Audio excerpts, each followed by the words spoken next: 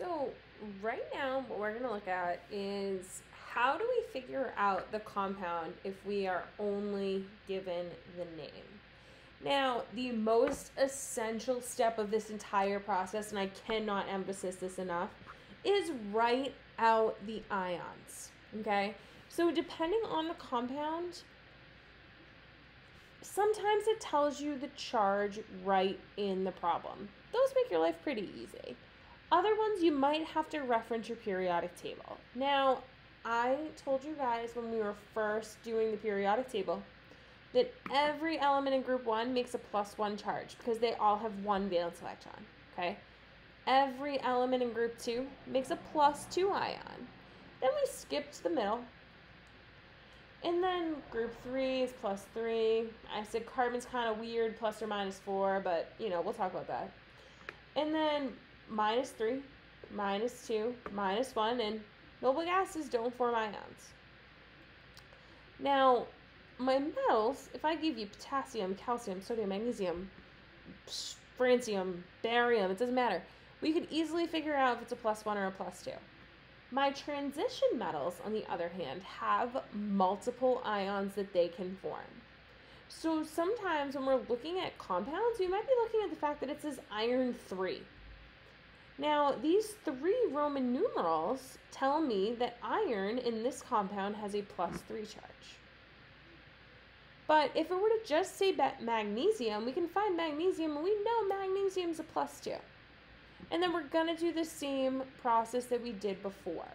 So, for example, if I were to give you the name strontium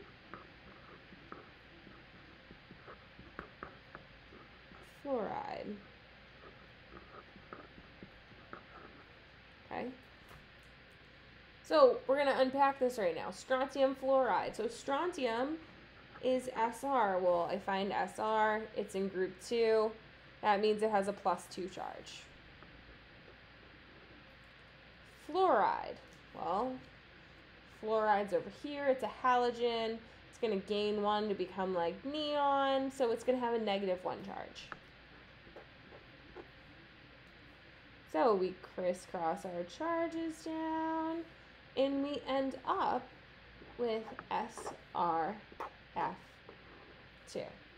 So we were able to figure out both of those just based off the placement on the periodic table. Now, if I were to give you something like copper 2 chloride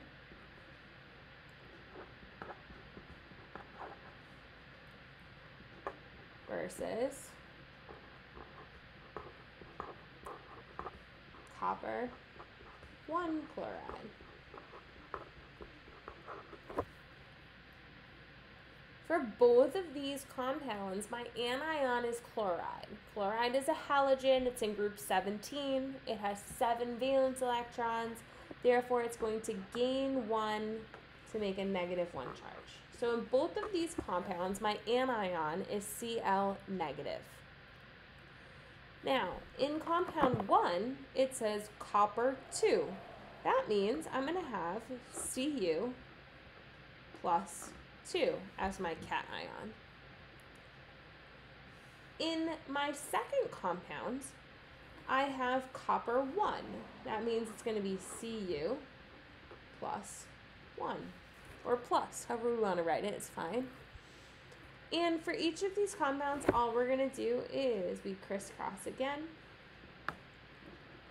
And we have CuCl2 is copper 2 chloride. And copper 1 chloride is just CuCl. So just that slight difference in the name, that Roman numeral, is going to give me 2 different compounds. So really make sure you're paying attention to 1, what is it asking me for? What is the name? And 2, if it has the Roman numerals, that is going to be the charge on your cation.